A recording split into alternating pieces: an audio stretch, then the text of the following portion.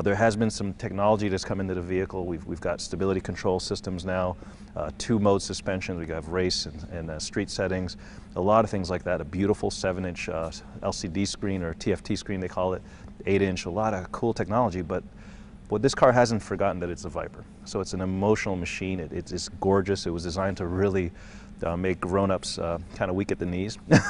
So there's a lot of sculpture. But as is true with every SRT product, everything has a purpose. Every scoop, the brake ducts, exhausters, cold air intake for the engine, whether it's shaped for downforce, the beauty and the downforce work together to create something that truly is about form and function. And we really evolved the design of the Viper. We wanted to we had a choice to make whether we would revolutionize it and go a different place, but we chose to evolve it. It has such a presence and such a place in the minds of the enthusiasts that we wanted to kind of carefully move along the aesthetics of the Viper without ever forgetting where we're from. So that's exactly what 2013 Viper's all about. People from all over the world will recognize it. Whether you're a kid who's 12 or a kid who's 80 years old, you should be able to recognize it as a Viper, and hopefully you'll enjoy it as much as we did making it. So the 2013 SRT Viper has a CD of 0.364, which is quite an accomplishment. Most supercars have a fairly high drag number because of the aerodynamic downforce that's created. In this way, this vehicle has been designed to be very stable, have negative lift, but also be as slippery as possible.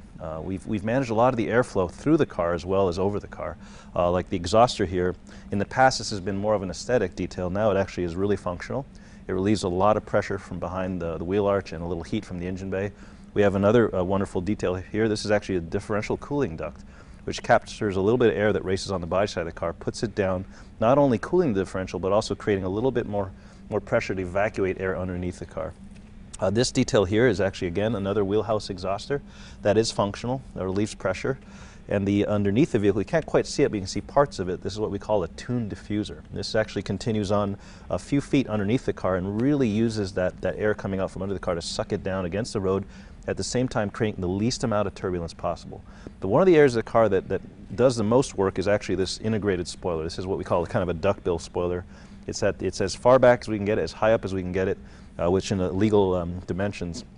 This actually does create negative lift, a little bit of downforce, and gives the car absolute stability at high speed. This vehicle should do well over 200 miles per hour, roughly around 206 miles per hour, and be rock solid doing so.